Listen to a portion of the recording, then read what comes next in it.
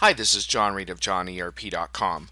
I'm continuing with a series of videos that show you how I gather SAP market research and get involved in SAP conversations in real time, as well as information about my site. This is the second part of my getting SAP conversations and market research on Twitter video.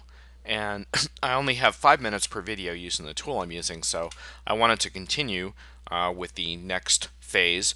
And I was showing you about how to use the search tool on Twitter, search.twitter.com, to track SAP conversations in real time.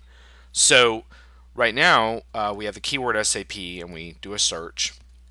And what I was explaining is that the really good thing about following conversations in real time on Twitter is that it really gives you a sense of who's actively posting on Twitter. Here's my buddy Open Season saying, SAP authorizations, you can kiss my butt. So you get a feeling that he's in the trenches working on SAP as we speak. And sometimes you might get a funny comment such as that down here, press at sap.com. So there's someone talking about a recent webcast. So you have to sort through this and see who you want to follow based on what kinds of conversations they're having. Remember that a lot of people in SAP are not having conversations about SAP on Twitter. It just doesn't interest them. And then some that are, it really won't be conversations that are up your alley. Some might be more marketing SAP products, and that's not really what you're interested in.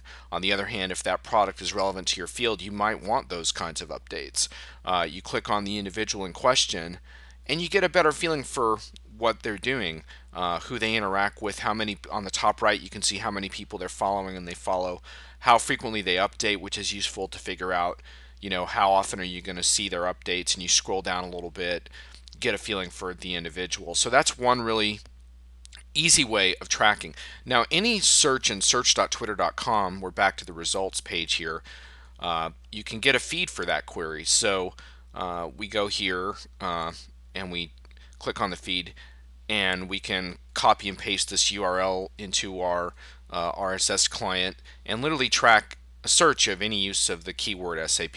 The problem there is that SAP on Twitter is such a popular term that you're just going to get an enormous amount of RSS results if you do that. So one thing you might want to do is hone that a little bit. So let's say you're interested in SAP jobs on Twitter. Well, we're going to get a subset of results here specific to SAP jobs. You can also track this via RSS feed as well on the top right.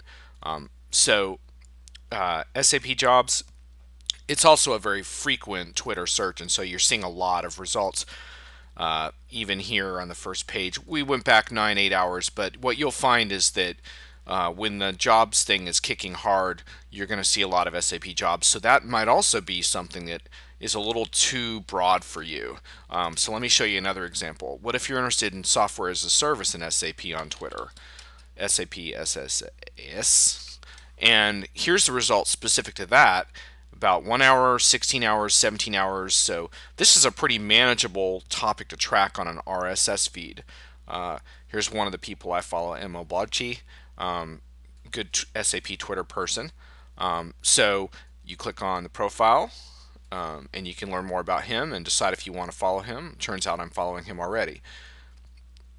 So this gives you a good sense of how to get involved in real-time conversations on Twitter. And in terms of how I function on Twitter, I've showed you this on my other video, but this is my latest posting, always on the top right of my homepage.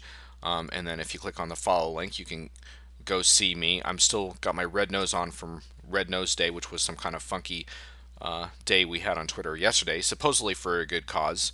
You can Google that if you want to learn more. So yeah, and here's my most recent postings as well. So everyone who is talking about SAP on Twitter has a different angle and a different approach. So I'm not here to recommend any specific individuals, but I'm suggesting that your best results are going to be a combination of looking at directories, checking out who people follow, but most importantly, tracking real-time conversations. And search.twitter.com is one excellent way of tracking those. And once you get involved on Twitter, you can jump into the conversation yourself, and perhaps I'll talk more about that in an upcoming video. This is John Reed of johnerp.com.